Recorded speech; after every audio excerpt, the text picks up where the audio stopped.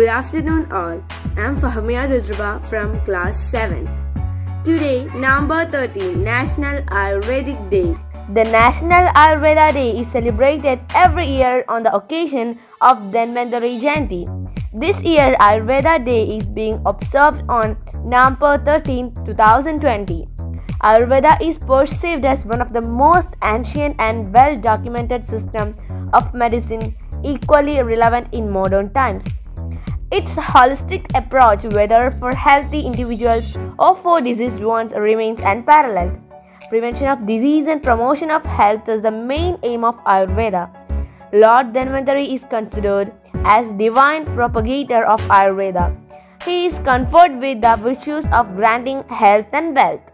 Therefore, Dhanvantari Jayanti was preferred for celebration of Ayurveda Day to nationalize this system of medicine, which can prove to be a cornerstone for its ultimate globalization.